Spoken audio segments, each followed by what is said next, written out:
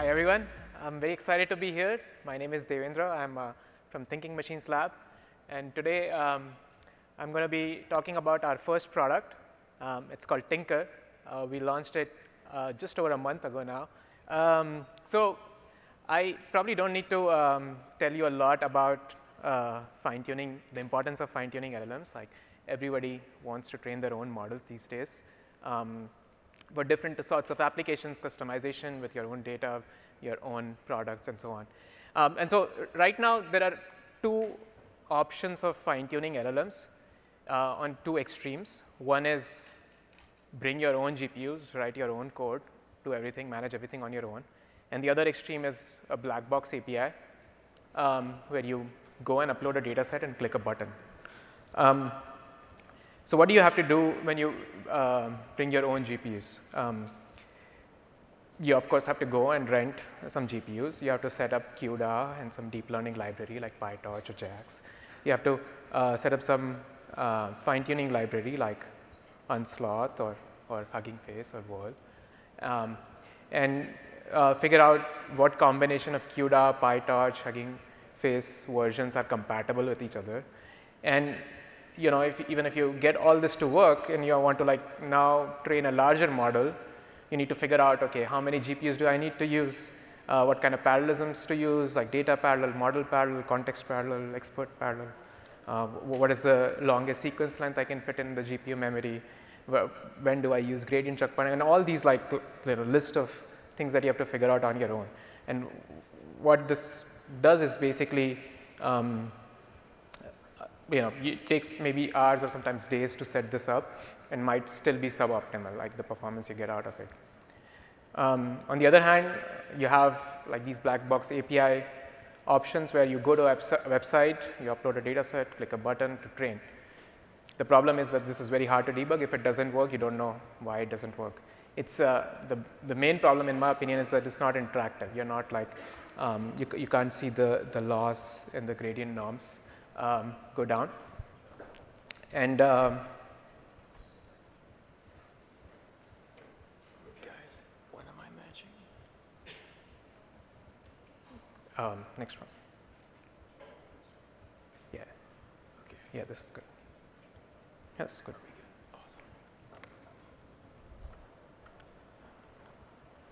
Awesome. And then it also has a lack of flexibility. You can't specify custom RL environments. You have to kind of condense your data into a JSON-L file and then just upload that. You cannot specify custom loss functions. You can't run tool calls during training, so you cannot hook it up with another environment for reinforcement learning. And for some products, you cannot download the model weights after fine-tuning, and a lot of people want to download their own weights and run their own inference or run it on device and so on. So what we are trying to do with Tinker is basically find this sweet spot in the middle where you maintain the interactivity and flexibility of training on your own GPUs while abstracting away the complexity of distributed training. So what is Tinker? Tinker is basically a training API. It is designed to have these atomic functions like forward, backward, opt-in step, sample, save, load, state, and weights. And the key idea behind this is that we wanted to have an interface which is very similar to what researchers are using within model training labs. And so what you can do is use these functions to design your own training recipe, your own data, your own environments, your own algorithms. And so the way it works is you focus on your training logic. You specify, here's my training data or my environment, and you can specify your algorithm, loss functions, hyperparameters. And the way you do all of this is you write a simple Python script. And this runs on your laptop, on your CPU. You don't need to have GPUs to run the script. And you use these basic API calls like forward, backward, opt-in step, and so on to actually run the training. And what Tinker does for you is it handles efficient distributed training of large models. We support around 20 models right now, the Llama series, the Qwen series, DeepSeek, and so on. And so basically, you can train a DeepSeek 3.1, like 671 billion parameters model by just like writing a script on your laptop. And we also handle the reliability, like so any sort of hardware failures, any sort of replays, we handle it transparently, so you don't have to worry about any of this. Of course, you don't have to worry about how many GPUs your training is going to need and what kind of parallelisms you need to use. So all the ML infra is abstracted away.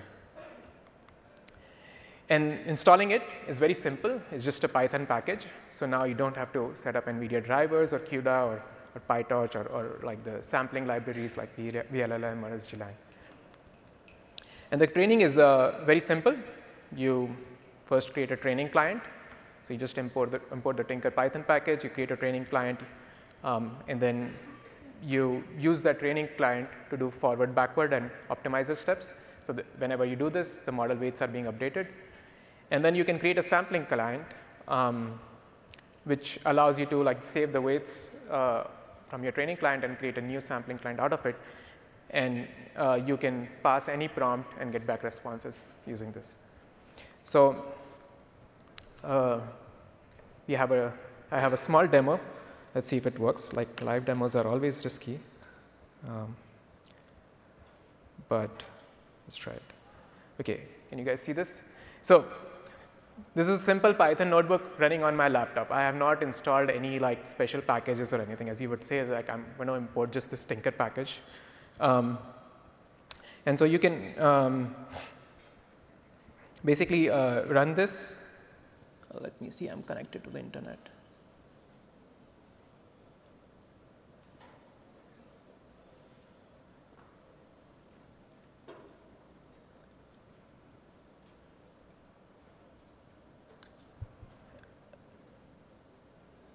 All right, let's see if this works.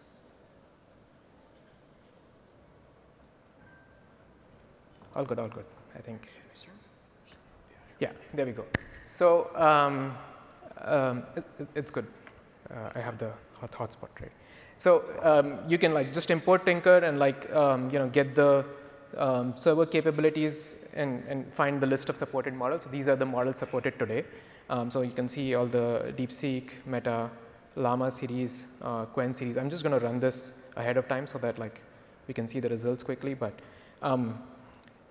and then like you can pick any model and you just specify the base model using a simple string, and you create a training client for that base model. So here, I mean, I'm using Qwen 30B MOE model, and then you can prepare your data set. So again, there's no special packages here. I'm just like literally creating a data like these 7 examples, and this is an example of like what we call pig Latin. You just take the first syllable of a word and put it in the end, and add an A to it, right? Like so, this is just like 7 data points.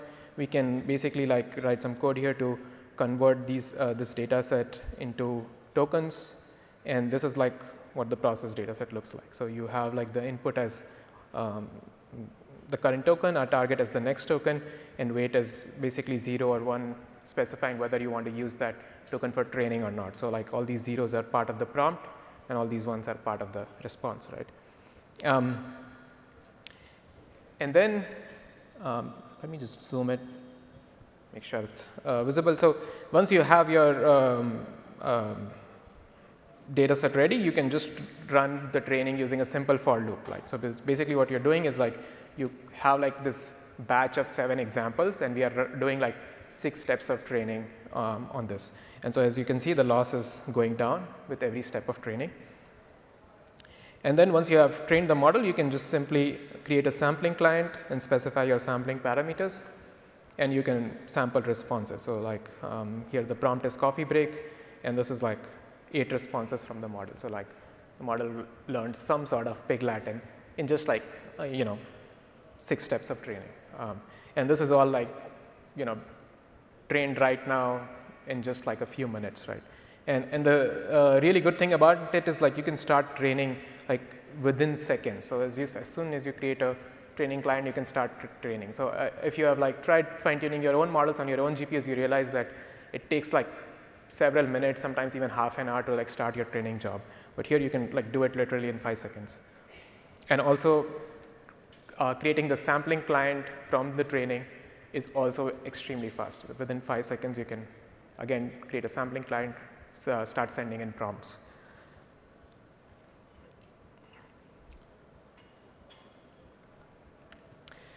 Great. Why would you want to use Tinker? So it greatly improves your research speed.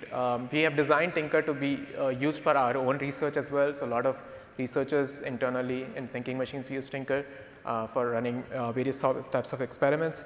I talk about one of the biggest benefits is the fast job startup. You can literally start jobs within seconds. You can just change models from 1B to 671B by just changing the base model string.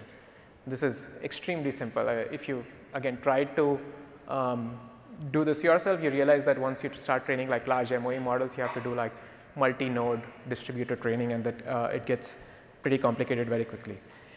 You can also do not just SFT or like supervised fine tuning, but also reinforcement learning very easily, because you can create sampling clients, create rollouts using that sampling client, and get back the rollouts and specify your own environment and your own reward function. You don't have to worry about accelerators in your training job. For RL, you don't need to worry about your trainer or sampler GPU pools. We also do a lot of work to minimize the KL divergence between the two trainer and sampler replicas.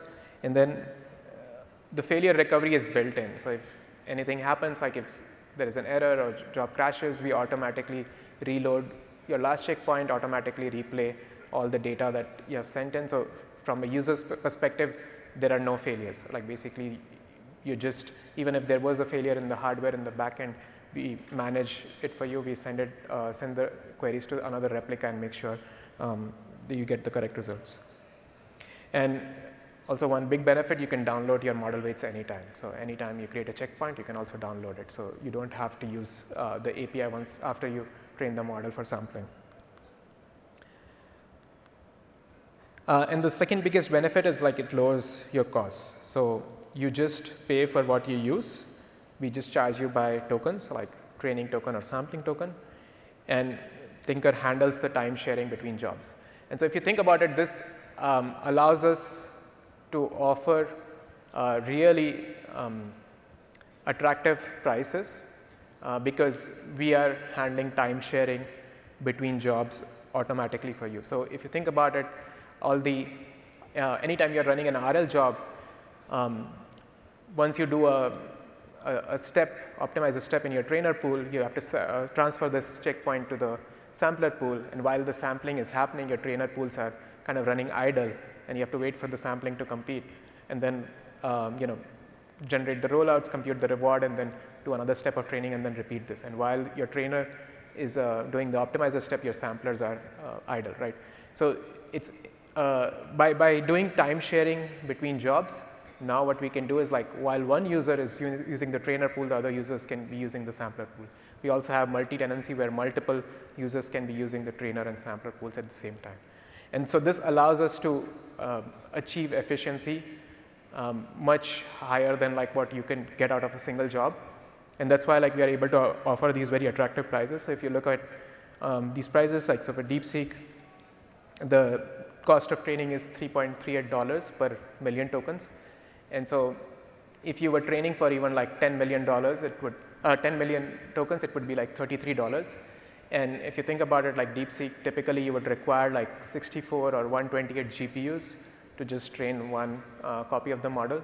And 128 GPUs would cost you like few $100s an hour just to like set up the training itself. The challenges of building Tinker, there's a lot that goes behind it. We optimize for, of course, the ease of use and performance. So we manage multiple model replicas for training and sampling. We manage all the user queues, routing and scheduling between all the queries and the different models the users might be using. We implement multi-tenancy for efficiency. Multiple jobs from multiple users are running on the same replica. And we ensure reliability. We handle the failures, and we also make sure there are no noisy neighbors. Like whenever there is an error in one job, that doesn't impact any other job. And so really what happens behind the scene is that you need 3 different types of expertise in order to build a product like this. So you need the core infra, the traditional software engineering, distributed systems, routing, scheduling, managing queues. You need the ML infra to do the training itself, like multi-node training and sampling, and then managing all these models, figuring out what kind of parallelisms to use. And then you need the ML science, which is a big focus on Tinker. Is we provide you with a lot of documentation, cookbooks, recipes to make it really easy for people to be able to use this product and like train great models. And of course, we use Ray in the backend for Tinker. It is used for to easily spawn RL and trainer and sampler GPU clusters to manage all these different pools of GPUs for different models. And of course, you can also use Ray on the client side. So you can use that to manage multiple RL environments on your side, so you can run all these rollouts parallelly. And then we provide a full Tinker cookbook that includes realistic examples of fine-tuning LLMs. It has examples, so we provide examples of basic reinforcement learning and supervised learning loops, but also more sophisticated recipes on math reasoning, preference learning, tool use, multi-agent RL, multi-turn RL, prompt distillation, and so on. And so you can check this out. This is an open source GitHub repo. And we have more features coming up in the next few months. Tinker was just launched 1 month ago, and like currently it only supports LoRa or low-rank fine-tuning, and we are adding support for full fine-tuning, and then also image input support. So now you can train the VLMs for robotics that Jim talked about. We have already seen a lot of community contributions. So the Prime Intellect Environments Hub is integrated with Tinker, so any of the Prime Intellect environments you can easily use with Tinker to train models. The GEM library for environments is integrated. There was probably a talk about SkyRL today on the open source project to re-implement the Tinker API. So that means that you can like use Tinker even without accessing our backend. So you can host your own Tinker backend and like learn to use Tinker with that. And we are also opened up